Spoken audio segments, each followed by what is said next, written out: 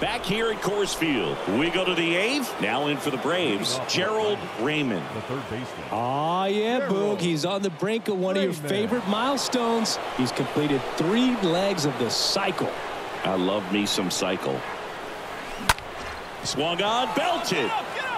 That's back. And it's off the wall.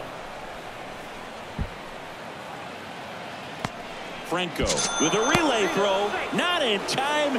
He makes it safely for an inside the park home run. Well, they call it one of the most exciting plays in baseball for a reason, Boog. Always fun to see an inside the parker, and man, he was flying out of the box. And I think that by the time he was getting to second, he had it in his mind to go all the way. That's just great hustle from start to finish.